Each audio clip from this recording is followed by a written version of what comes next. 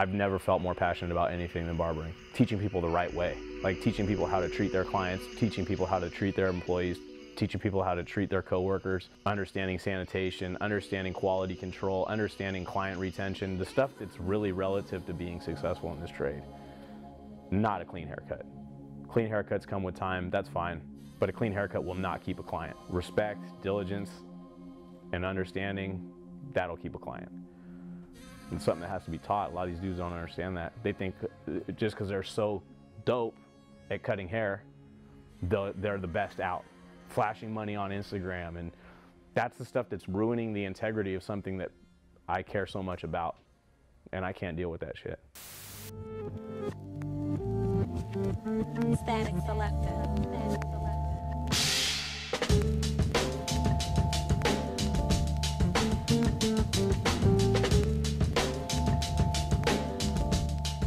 I'm Shane Nesbitt. I'm a father, a barber, and a businessman. I've been lucky enough to travel the world doing what I love most, and I'd like to introduce you to some amazing people that I've met along the way.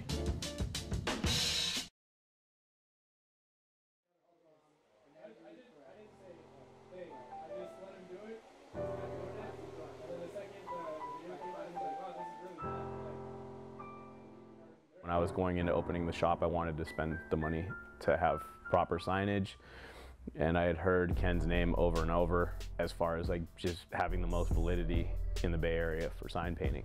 Like hand painted signs were like a lost trade.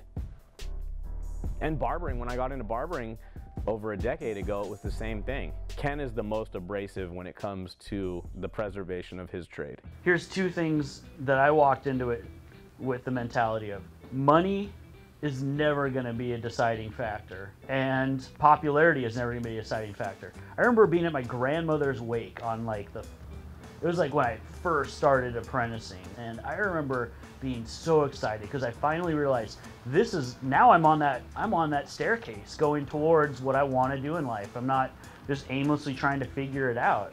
Yeah. And of course, I'm the only grandson. My grandmother died, and all of her friends are asking me, what are you doing with your life? Sick. This one guy, her neighbor, comes up to me. He goes, what are you gonna do? What are you doing with your life? I was like, oh, I'm in an apprenticeship. And he like lights up. And he's like, oh, really, what?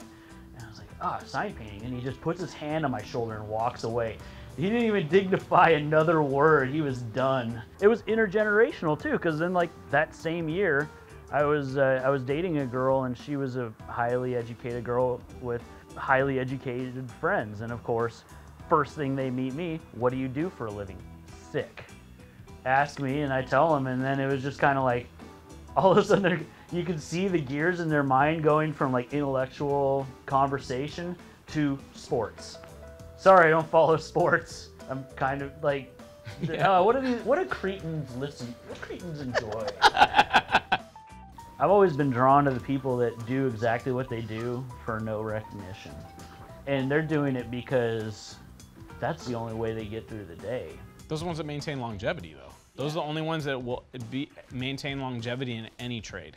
The guys that do anything with passion, whether it be riding a skateboard or painting a sign or cutting hair, inevitably stand out, dude. Like, there's no way that they don't.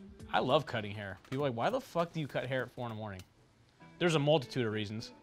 Primarily, I don't have to deal with any bullshit on the street or anybody. I'm just here by myself with the client. That's what it's all about, though, is you and the client. That's not about you. It's not about this legacy that you're going to put behind that is probably going to be forgotten, because we don't decide who's relevant. Not at all. Our generation does not decide who's relevant in what we do. The next generation does. So if you're a dick to the young kids, you know, they're going to remember that and forget about you.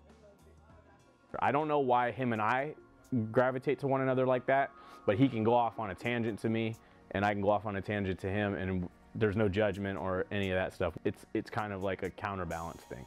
So that's something that I respect a lot about him, because I don't call people to bitch about what's going on that they have no idea what it takes to do what we do.